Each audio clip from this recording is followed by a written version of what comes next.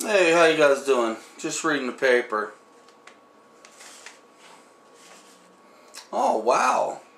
I see, since it's a new year, they got trucks on for sale. That reminds me of a story. You guys like to hear it? Yeah, I'll tell you about it.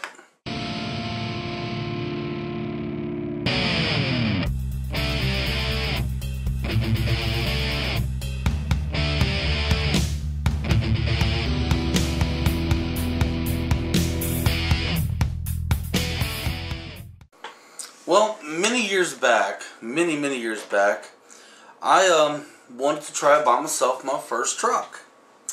Well, I knew of a truck on this car lot and I wanted it real bad. I went out and I test drove it and everything. Went in and talked to the salesman. He ran my credit score through and come back and says, I got you that truck. And I was like, yes! You know, I was all, wow, on cloud 9. And he tells me, he's like, well, I'm going to need 10 signatures, of 10 of your closest friends. I was like, oh, okay, all right, what's up with that? He says, oh, that's just, so we could call them to get your credibility, No big deal. And I was like, oh, no big deal. They're my friends. They're going to talk good about me. So I was like, yeah, I got the truck, and the payments were just right, it was affordable, and I walked off out of there. And I remember the 10 signatures. I'll get back to that later, okay? So I walked off on out of there, and, I drove the truck. Many years passed by. Still driving the truck. Well, I fell on some hard times. We all have them days, So I called him up, and I was like, hey, I'm not going to be able to make one of the payments. I'm going to have problems, trying to make a payment this month. Is it okay if I make a double payment the following month? Well, here's how that went. Hello, my name is Cindy. I'll be your representative for today. How may I help you? Yes, my account number is 24173644. Yes, sir. What seems to be the problem? Yes, ma'am. I am supposed to make a payment for my truck in 1 week, but I'm not able to make that payment. I was wanting to know if I could make a double payment. My next, the next payment. That way I make a double one then. Is there any way I can do this? Yes, sir. That sounds perfectly fine. All right. Thank you. I appreciate that, and I will make a double payment, okay? Okay. Thank you, ma'am. Anytime. Goodbye. Well, after that phone call, everything was fine. Good, She said, just make a double payment and everything's fine. Well, it didn't end here. Well, listen, I talked to the lady, and she told me it was okay if I make my 2 payments on the next following month. She said that was perfectly fine. Sir, I understand that, but she said it was okay. I've already clarified it. Well, after I tried to talk to him and work this out, no matter what I said, he didn't seem to care. Sir, I'm telling you, I will make the payment. The lady I spoke to before said everything was fine. I've not been late yet. I've not been late in 2.5 years. I will make the double payment.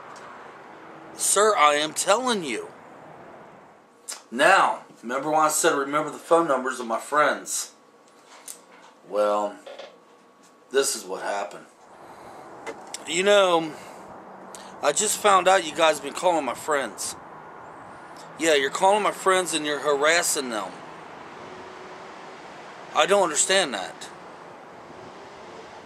Then I got very, very mad. No, let me tell you something. You don't call my friends. You don't harass them. You don't harass my wife. I don't give a rat's ass. Who the hell you think you are?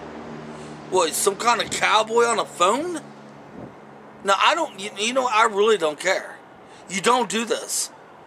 This whole time, the man on the other line was a freaking complete asshole. Pardon my French, but he truly was. You know what? I don't give a rat's ass where you are or who you are. If you want to come and repo the truck, then do so. Oh, you're going to come and repo the truck and get it now? Really now? Really?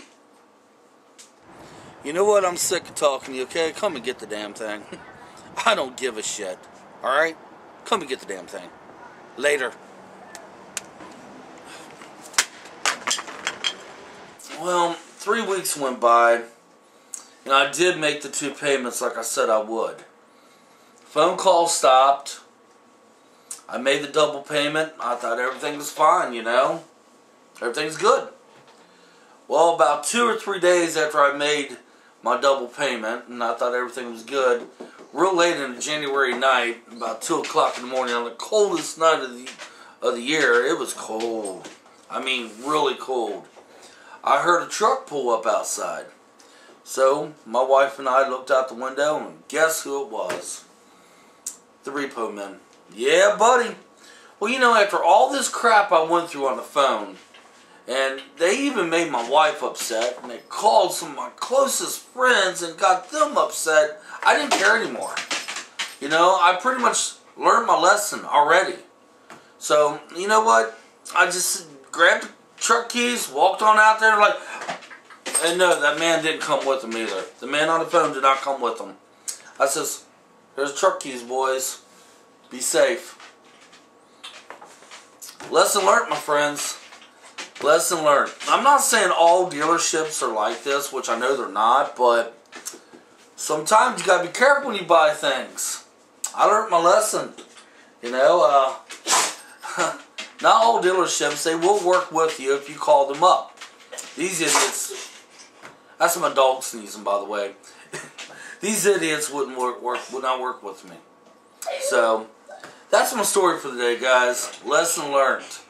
Hopefully this don't happen to you. It did to me. Till next time, y'all take care. I'm gone.